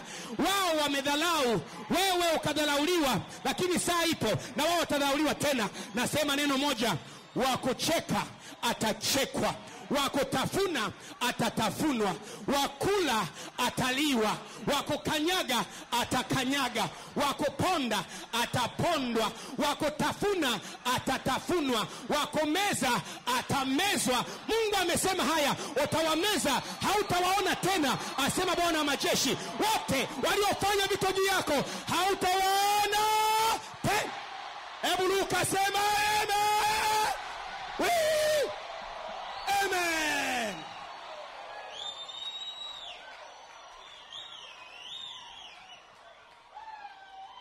Mwambie mwenzako ninayo ndoto. Mwambie ninayo ndoto. Mwambie ninayo ndoto. Ndoto yako ni ngumu sana. Yaani kwenye ndoto inaonekana kana kwamba haitatokea. Hebu nikupe mfano wa ndoto ngumu iliyootwa kwenye Biblia. Alikuwepo mtu mmoja anaitwa Yusufu. Huyu Yusufu alikuwa ni mtoto wa pili kutoka mwishoni kwenye familia ya watoto 12. Wale watoto wa mwishoni kule huwa wanadhalauliwa sana, kwa sababu wameshazaliwa wakati baba yao ameshaishiwa na pesa. Wale watoto wa mwishoni huwa hawasomi shule nzuri sana, maana wanakuja kusoma wakati baba yao alishasomesha wengi, wao hawana lolote. Huyu ndiye alikuwa Yusufu wa pili kutoka mwishoni. Anadhalauliwa sana, lakini akaanza kuota ndoto. Wa kwanza kuzaliwa hakuota ndoto, wa pili kuzaliwa hakuota ndoto, wa tatu kuzaliwa wala hana ndoto, wa nne kuzaliwa hana la heri wala la shari, wa tano kuzaliwa wala haoti ndoto. Mungu akampa ndoto yule mtu aliyedhalauliwa kwenye familia. Kama wewe ulivyodharauliwa, Mungu amekupa ndoto ya mambo makubwa. Usiogope atakayokupata. Mungu ameandaa mema mbele yako. Mungu anawatafuta waliodharauliwa, anawatafuta waliopuuzwa, anawatafuta waliozomewa. Mtoto wa 8 Mungu hakumpa ndoto. Mtoto wa 9 wala Mungu hajampa ndoto. Mtoto wa 10 wala Mungu hajampa ndoto. Mtoto wa 11 akapewa ndoto. Tofauti ya ndoto ni ngumu sana na inaonekana haiwezekani. Kwa nini? Yeye ni Mkenya lakini anaota atakuwa rais wa Tanzania, jambo ambalo haliwezekani. Wananchi watampaje kula? Maana yeye ni Mkenya, atapigaje kampeni? Yusufu alikuwa ni Myahudi lakini anaota atakuwa rais, waziri mkuu wa nchi ya Misri. Jambo hilo haliwezekani, maana kulikuwepo na uadui kati ya Misri na Wayahudi. Jambo hilo haliwezekani. Nakwambia mimi, Mungu amesema utamiliki milango ya adui zako. Wapende wasipende, utawafungulia milango ya adui zako. Wale waliokuchukia utamiliki milango yao. Hebu sema amen. Ilikuwa ndoto ngumu hiyo. Mnongoneze mwenzako, mwambie una ndoto. Muulize una ndoto. Mwambie una ndoto ya kuwa milionea. Una ndoto ya kuwa bilionea. Una ndoto ya kuwa trilionea. Mwambie unayo ndoto. Mwambie unayo ndoto. Mwambie unayo ndoto. Una ndoto ya kuwa bilionea, ndoto ya kuolewa, ndoto ya safari, ndoto ya mega church, ndoto ya falme za dunia zimekuwa za mwana kondoo. Ndoto ninayo mimi. Ninayo mimi. Niliwahi kuisema ndoto yangu kidogo, Tanzania nzima ikapiga kelele. Lakini nataka niwaambie tena, ninayo ndoto. Ninayo ndoto. I have a dream. I say again, I have a dream. Ninayo ndoto. Nikisema nchi inatikisika, lakini haibadili ukweli kwamba ninayo ndoto. Hata kama ni ngumu, lakini ndoto yangu itatimia. Usiwe na wasiwasi. Wacha wakuonee lakini hawatazuia ndoto yako. Wacha wakusingizie lakini hawatazuia ndoto yako. Wacha wakucheke lakini hawatazuia ndoto yako. Utalala kwenye nyumba ulioiona. Utatembea kwenye gari uliloliona. Utaenda kwenye nchi ulioiona. Utaonana na watu uliowaona ndotoni. Wee!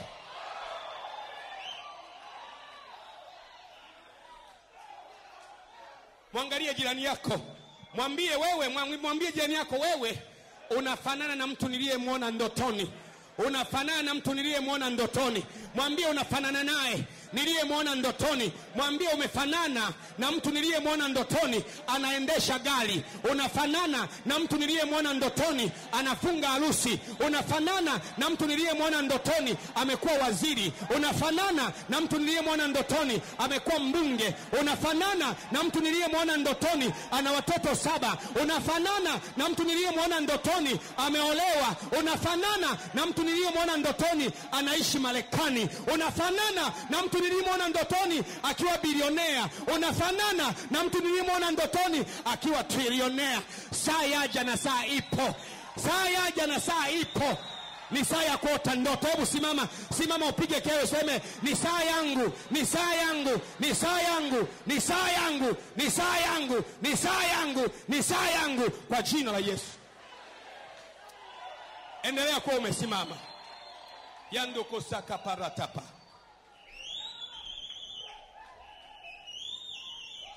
Endelea kuwa umesimama.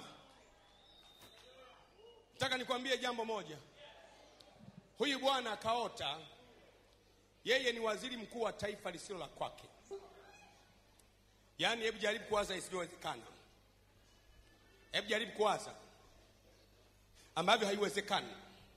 Raila Odinga anaota ndoto rais wa Tanzania. Lazima akemee. Ataona haya ni mapepo haya. Jambo hili haliwezekani. Na wewe umeota ndoto ngumu fulani. Unaona kwa umaskini wangu ni hilo liota itatokea. Utaona sina mtu wa kunisaidia. Sina referee. Sina mtu wa kunionyesha njia. Sijasoma. All the parameters shows that it is impossible. Ndio, ni kweli. Ndoto kubwa huwa zina mashimo katikati pale. Ndoto kubwa huwa zina mashimo. Yusufu alipoota ndoto akaingia shimoni. Ukiingia shimoni, ingia pamoja na ndoto yako. Nenda nayo shimoni. Ndoto kubwa zinaenda pamoja na kusalitiwa. Yusufu akasalitiwa. Ukisalitiwa, salitiwa pamoja na ndoto yako. Ndoto kubwa zinahusisha kuuzwa, anauzwa sokoni, anauzwa kama nyanya au vitunguu. Wakikuuza, wakikusaliti, yule uliyekuwa mpenda, yule kaka akikusaliti, yule dada akikusaliti, wewe nenda na ndoto yako. Mungu wa nafasi ya pili atakutengenezea ndoto ya pili. Ndoto kubwa namna hiyo zinaenda pamoja na kusingiziwa. Yusufu akasingiziwa amebaka mtu, akasingiziwa jambo la aibu kuliko mambo yote. Kwa hiyo ndoto kubwa inaenda na kusingiziwa. Umesingiziwa kazini, unasingiziwa jambo ambalo hujalifanya. Mumeo amesingiziwa jambo ambalo hajalifanya. Usiwe na wasiwasi, ndoto kubwa inakwenda pamoja na kusingiziwa. Lakini maneno waliyosema hayatazuia ndoto yako kutokea kwa jina la Yesu. Na hiyo ndoto inatokea kwa jina la Yesu. Sikiliza vizuri, ndoto kubwa zinaweza kuchelewa. Ndoto ya Yusufu ilichelewa, ikamfanya aende gerezani. Gerezani tena akahukumiwa kunyongwa gerezani. Akaingia ndani ya gereza, akaingia gerezani. Lakini baada ya gereza akatoka gerezani moja kwa moja kwenda kuwa waziri mkuu wa nchi ya Misri.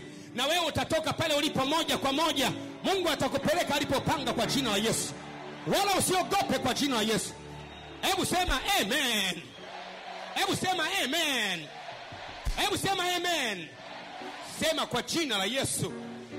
Ninaamuru kuanzia leo, ndoto yangu njoo. Inua mikono yako tumwabudu Bwana. Naiona ndoto yako. Umezungukwa na miiba na michongoma. Umezungukwa na mbigili. Ninamwona mtu leo ana magumu mengi sana. Maneno nayo yazungumza, moyo wake anasikia unachomwa.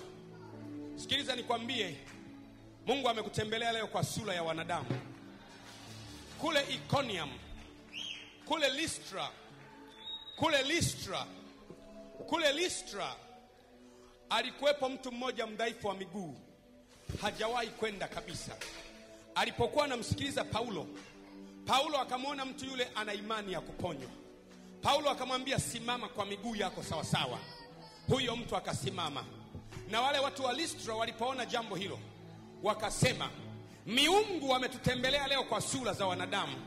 Wakamwita Paulo Zeu na Barnaba wakamwita Heme. Walikuwa na uwezo wa kujua miungu wanaweza kutembelea watu kwa sura za wanadamu. Nataka nikwambie leo, Mungu amekutembelea kwa sura ya mtu. Mungu anasema na wewe leo kwa sura ya binadamu. Yale yote uliyotishwa nayo, Mungu ameyaondoa leo kwa jina la Yesu. Yale yote uliyokosea, Mungu amekusamehe leo kwa jina la Yesu. Ndoto yako inatimia kwa jina la Yesu. Hebu inua mikono yako tumwamini Bwana. Indululabaka paratatatala masundu beria masatatala makambandala baba. Ndoto ya biashara naiona hiyo. Ndoto ya safari naiona hiyo. Ndoto ya saluni naiona hiyo. Ndoto ya watoto naiona hiyo. Ninaona mtoto ndani ya tumbo la mtu. Ninaona mapacha ndani ya tumbo. Ninaona safari ya kwenda China. Ninaona safari ya kwenda Uingereza. Ninaona visa ya Marekani. Ninaona biashara.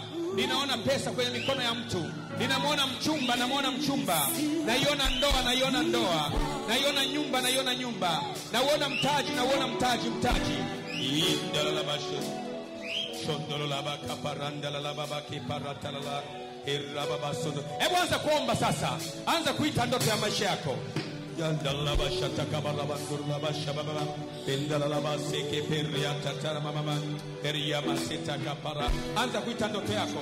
Naona nyumba, naona watoto, naona safari, naona ndoa, naona watoto, naona biashara, naona milionea, naona bilionea, naona trilionea, naona ndege, naona helikopta, naona Cessna, naona kiwanja, naona biashara, naona mtaji, naona hitakukusa papa heria masokosha shandokosa ke paratapa peria matoto sapapa iratata pepe peria toto shondolo kapa eria la hatata sapa peria toto koshandila iratete ke perama. Mungu yuko hapa, Mungu yuko hapa. Herakata, Roho Mtakatifu amekuja kwa ajili yako leo. Heria tatata, inua sauti yako.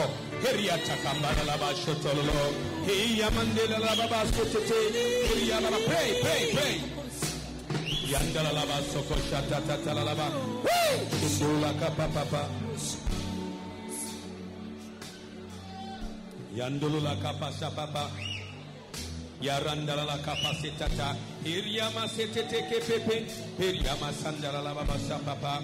Hiriama sototo la baba kamanda la baba.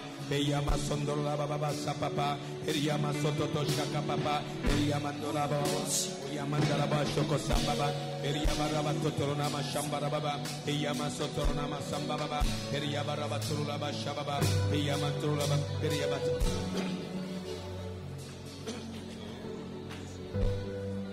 Shonda kababa. Yundulula bakapara bashababa. Iriambala baba basha. Na kuona umeolewa, na kuona una mume mwema, na kuona una watoto, na kuona una kazi, na kuona una masters, na kuona una degree, na kuona una PhD, na kuona una kazi ya fedha nyingi, na kuona umebarikiwa, na kuona umeinuliwa, na kuona ukimtumikia Bwana, na kuona ndoto yako imetimia. Irandala la baba baba. Iria baba baba baba. Iya maturuna maindala la baba. Damu ya Yesu inanena mema. Damu ya Yesu inanena mema. Damu ya Mfalme Yesu inanena mema. Damu ya Yesu inanena mema. Oh, inanena mema. Inanena mema. Oh, inanena mema. Inanena mema juu ya maisha yako. Inanena mema. Inanena mema. Oh, inanena mema. Inanena mema. Inanena mema. Inanena mema. Inanena mema.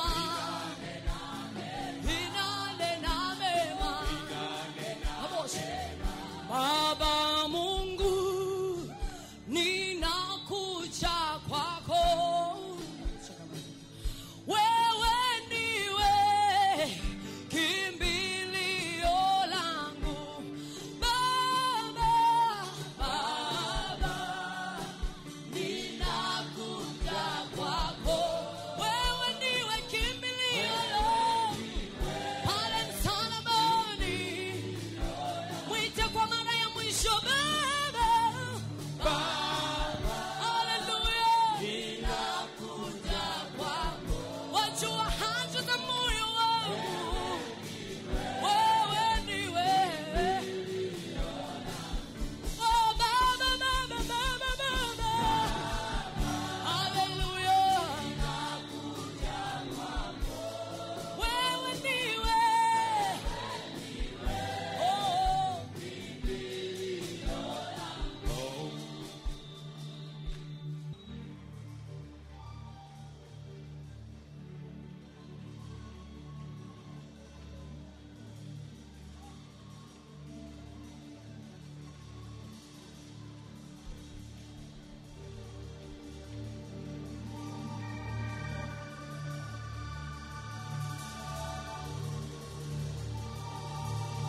Kuna mtu anaponywa ugonjwa hapa. Kuna mtu anaponywa ugonjwa wake.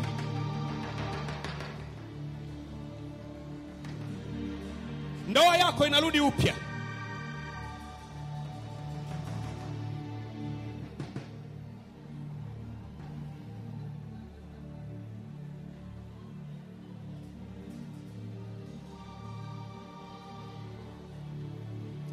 Liko lango moja wazi, ni lango la mbinguni, na wote waingiapo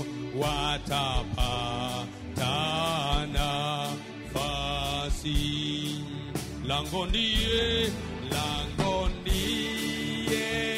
Yesu Bwana, wote waingie kwake. Lango, lango, lango, lango la mbinguni